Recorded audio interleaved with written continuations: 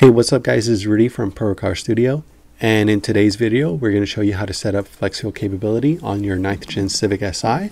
Overall pretty straightforward. Now as a side note, we do offer base calibrations for the SiriMoto flex fuel kit. So if you're already running a base calibration or you don't have too many particular mods on your car, you could go ahead and use the base calibration file that we could provide.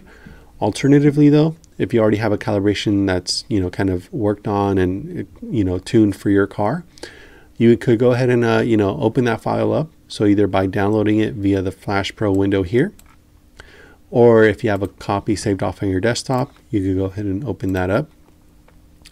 Now we're going to go into the calibration window, and we're going to start by going into the miscellaneous settings.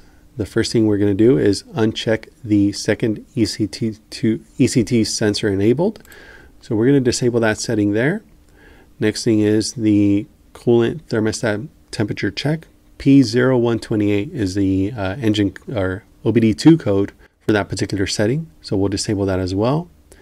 And the next thing is kind of optional, but really we do recommend it because E85 or flex fuel on a cold start can cause a few misfires, especially in super cold conditions.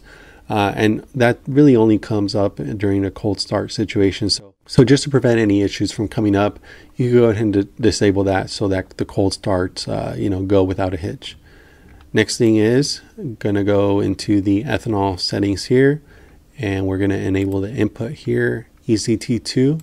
The ECT2 circuit is the one that's being used when running a SiriMoto flex fuel kit.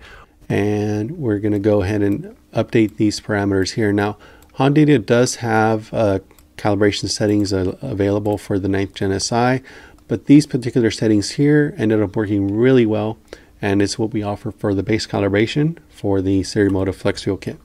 So you could go ahead and update these numbers here. And the last thing we're going to do is update our ethanol ignition compensation table.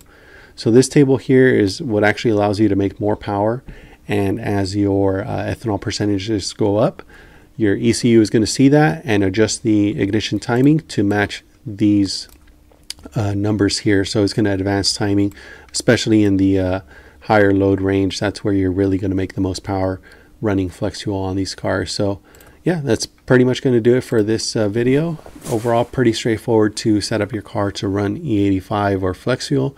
And if you have any questions or comments, leave them down below. You could also contact us by going to our website, www.procivic.com. So go ahead and make sure to subscribe to our channel for more updates, and then we'll see you next time.